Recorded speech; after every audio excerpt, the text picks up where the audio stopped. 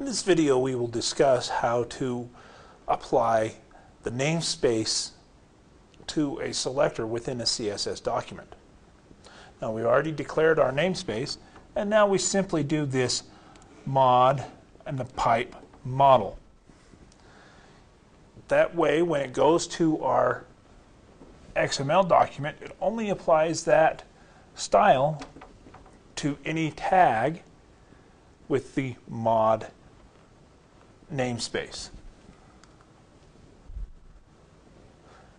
Now there is also a second method for applying the namespace, and that is known as the namespace with an escape character.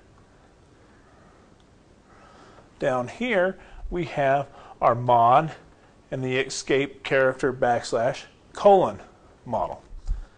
And that does the same thing, it just does it in a different way.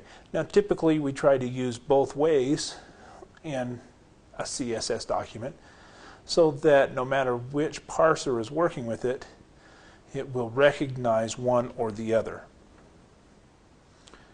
And that is applying a namespace to a CSS selector.